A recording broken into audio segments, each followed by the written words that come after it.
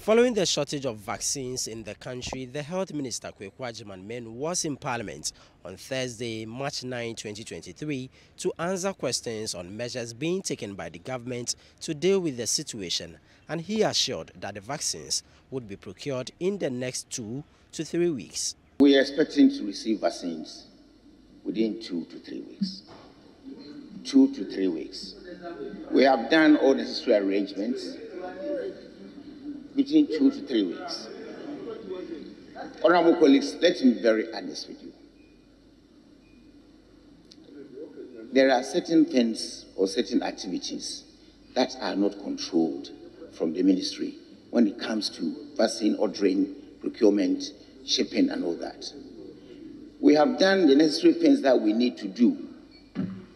Placed our orders about a week ago, done all the necessary arrangements with the UNICEF people. They have given us indication. We don't know how quickly they're going to get air freight to come. We are pushing them to do. That is why I'm saying between 2 to 3 weeks. We are doing all things very possible to make sure that we even get some of these vaccines earlier. But the specific time frames that we put on will be very difficult for me to assure the House. But what has contributed to the delay in the procurement of the vaccines? What I'm trying to say is that we are affected by a shortage of foreign currency and the depreciation of our currency. We had a Citi budget which couldn't meet the devaluation rates that we needed to do, and that is what disrupted our procurement processes. So we couldn't make payments when Citi actually jumped to around 15 to 17 cities. With regard to the alleged military brutalities on residents of Ashaman following the alleged killing of a soldier in the area, the Member of Parliament for Katamanso, Joseph Akwete-Tete, tells journalists that some members of his constituency have also been brutalized and dehumanized, hence the need for an apology and psychological support to the victims. Got the information that the military moved to Tulaku, which happened to be in my constituency. And so I decided to really find out what was actually happening. And the information I got was that my people or my constituents were subjected to barbaric activities. This includes, if you go to Tulaku, where the slaughterhouse is, in fact, the place is not a good place that I would say the place needs improvement.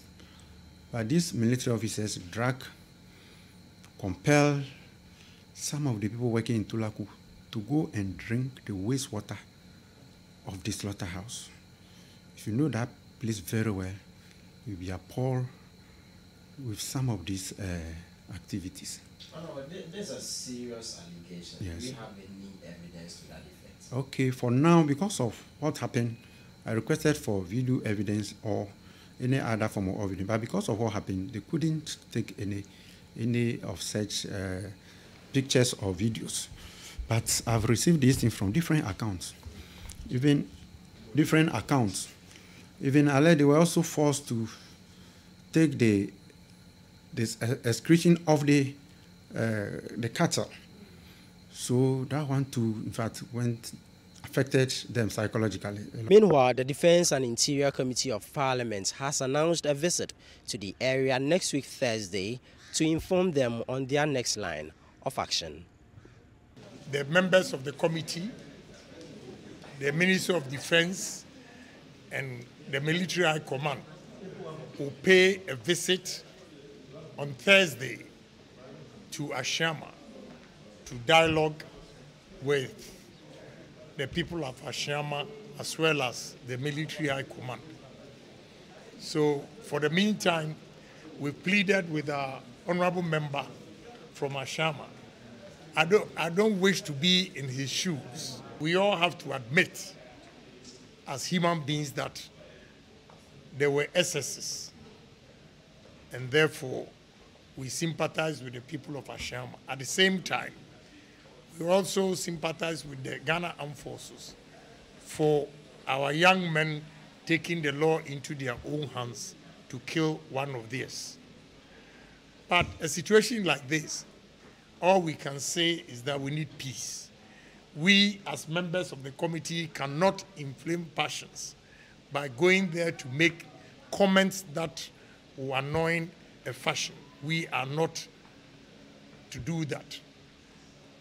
Our mission is to make sure we have peace in this country. Incidents like this in the life of the country do happen. We are shaping up a country, and we are going to have some of these incidents, regrettable incidences happening there. But I will still appeal to the people of Ghana to be very respectful of people in uniform. It will help all of us. But we cannot say, I will not say anything until the committee itself and us have gone on Thursday to the place and visited the place to ascertain for ourselves. One of the reasons why we are not going immediately is that investigation is still ongoing. We don't want to compromise whatever investigation that will happen. And that's why we task our colleague to tone down on the statement so that we can all work together as unison to ensure that this tricky situation is brought under control. Reporting from Parliament, my name is Ni Aikwe Okain for Citi News.